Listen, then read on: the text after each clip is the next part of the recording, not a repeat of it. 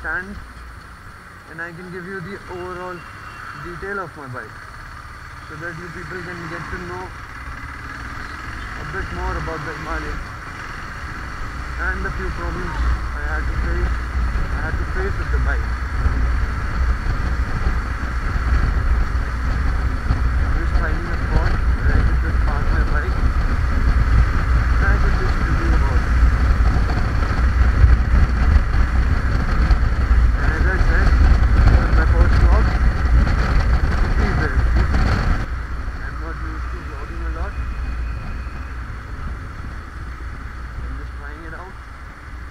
Turns out to be good.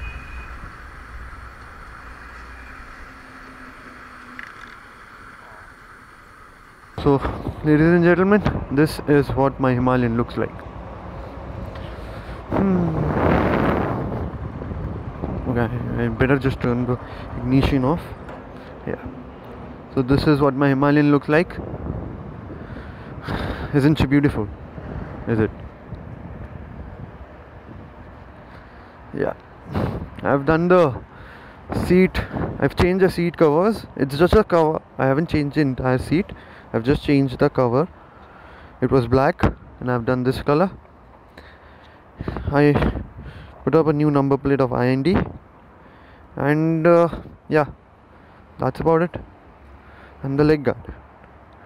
This leg guard, it costed me around 1200 and around 200 for the fitting, or 100 I guess, 100 or 150 for the fitting, something like that.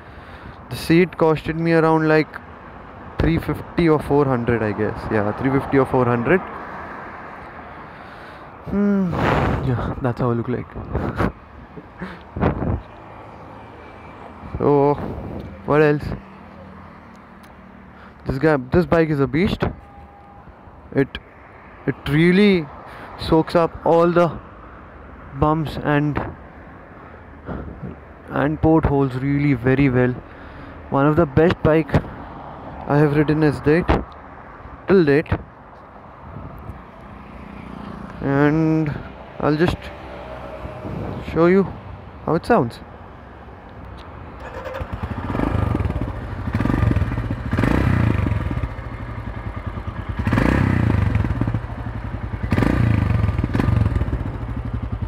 That's idle.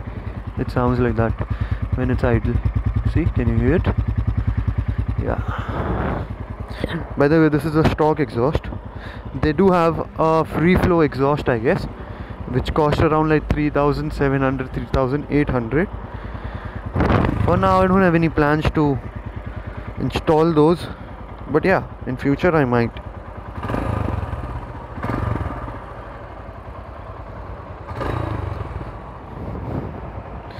I got these headlamps installed, these LED lights installed for night vision. They do a pretty decent job in the night. They do a very pretty job at night. They give me a very good vision in the night. I recently rode on Monday I left and I came back on Wednesday to Alibag, Murud Janjira.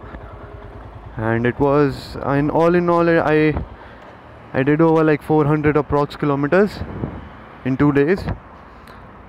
And over there, if you see, there are very much lesser amount of street lights so where you cannot see a single thing when it's when it's sunset. Basically, if you see, when the sun sets, you literally cannot see anything. Like on maximum places there are no street lights, and this is where the Himalayans and the LED lights came into play.